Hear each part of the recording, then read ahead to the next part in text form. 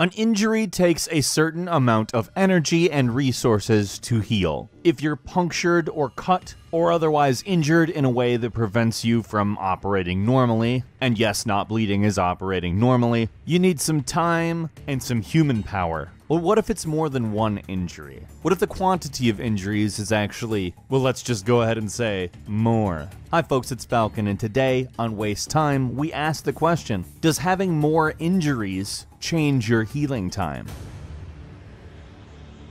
So let's say you're a big bad in a film that uses swords as its main form of combat, like a ninja movie. And at the end of the movie, you receive a lot of injuries. Most of them happen to break the skin. You look like a zebra, as a matter of fact. A blood zebra. A death zebra. Every single one of those cuts would have to go through the following process. And with that in mind, let's take a look at the singular process. First, the injury happens. Then, the body goes, oh, wow, that sucks. We need to do something about this. The immune system begins sending cells in order to keep an infection or any kind of germ or viral or anything like that from immediately attacking the injury. Protein and plasma are then also sent, and if you've ever wondered exactly why it is we have blood the way we have it, where there's just veins everywhere, that's why. There needs to be a way to send this stuff to an injury, where a cut has to do everything it can to close itself off from the outside world and stop allowing germs in. A burn might have to do something different, form a blister. Either way, something has to be done to seal off the injury from the world and allow the immune system to do what it does.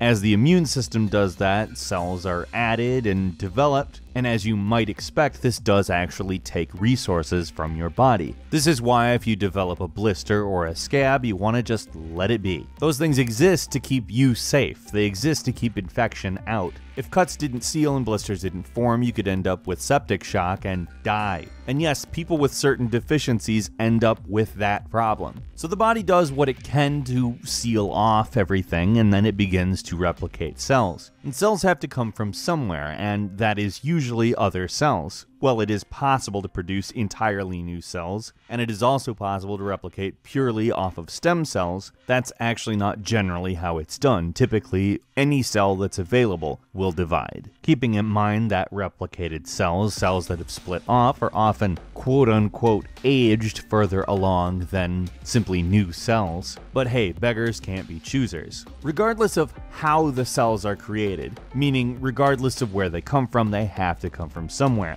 Matter can't just be created out of nothing, and as your body is working to heal itself, it has to either create more or slow down on other processes. Depending on the kind of injury you have, whether it be a burn, a cut, or some other thing, that's exactly what it will do. There are different healing responses and even variance in between individuals in how a healing response might go. So you have that one cut. It takes a certain amount of time to heal, and that's that. Now say you have two cuts, maybe in different places. They essentially end up taking the same amount of time.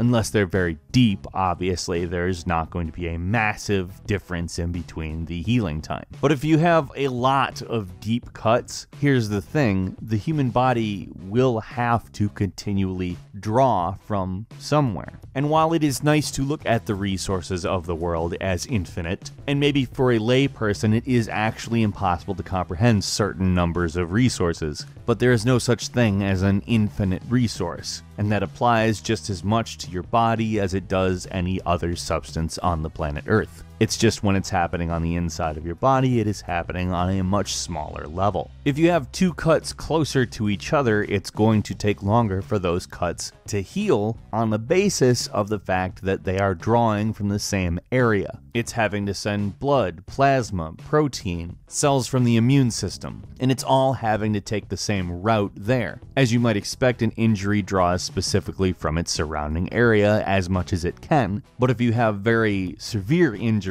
that aren't near each other, it is the same thing. The body still has to take in resources and nutrients in order to live, and those very things are used to heal an injury. So, in order to sum this up in a way that makes more sense than a lot of different branching paths, let's talk about the original branching path known to man, the river. A river does a lot of different things, and there's a certain number of branches branches or tributaries or little lakes that it goes off into that doesn't actually affect the flow of the river. However, if you diverted the river too much, it would. The river's flow might go down, or the river's level might go down. Making the assumption that you didn't divert it so much that it just totally destroys the river, it would still do what a river does, just not as fast. And that's basically exactly what happens to an injury. Making the assumption that it doesn't get infected, it's just a matter of producing enough resources to effectively heal it. Now, if it does get infected, that's a totally different story. Depending on what kind of infection it is, it could end up making you very, very sick. And that totally changes the entire situation because it is primarily an immune system function at that point. The more injuries you have, obviously, the more surface area is affected, and the more surface area is affected, the more probability you have to come into contact with germs on an area of your body that doesn't seal germs out. Ultimately, we really evolved to handle a lot.